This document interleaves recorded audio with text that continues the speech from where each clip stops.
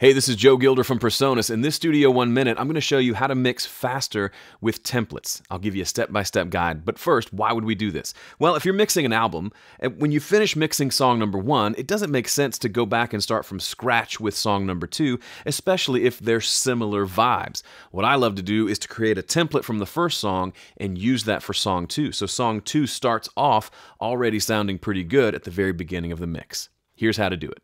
Step 1. Spend plenty of time getting a good sounding mix for song number 1. Step 2. Use the Save As command to create a new file. Step 3. Delete all the audio events. Step 4. Remove unused files from the session. Be sure not to permanently delete them. Step 5. Use the Save As template function. Step 6. Create a new song from that template. Step 7. Drag the tracks from song number 2 into this session. Step 8. Rinse and repeat.